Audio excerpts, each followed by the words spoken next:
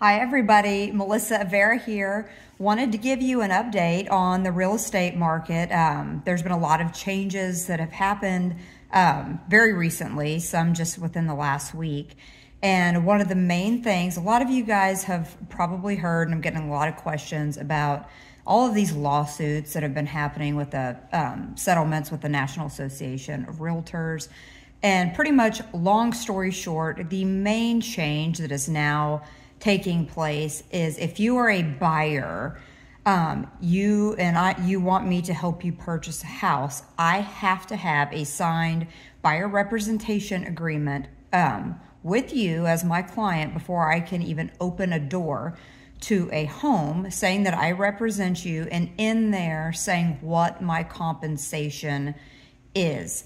Now, however, just because I disclose in there that this is what my compensation is, doesn't mean you're necessarily on the hook for having to pay that. And what I mean is, the biggest thing is forever, it's always been kind of the norm for a seller to pay the both buyer and seller realtor or broker commissions.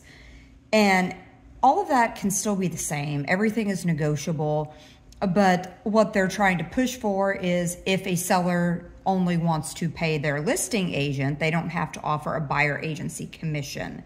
Therefore, in order for that realtor who's representing the buyer to get paid, they have to have in writing what their fee is, and it cannot be open-ended. It has to be very cut and dry. This is what it is.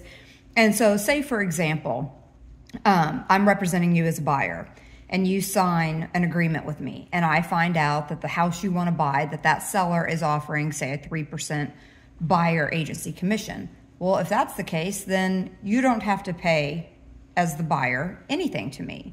Now, if that seller says, yes, I will pay a 2% fee, and if my rate, say, was 3%, then you would be on the hook as the buyer for 1%. So that's really the big change going on. It's just a little different way of doing business. So we will see how everything transpires. Not everybody looks at these things as a positive change. And I think once the dust settles, it will be probably a good change for the industry and for everyone involved. It will make the true pros stand out in the industry, and I hope that you guys will always reach out to me and look at me as your trusted real estate advisor.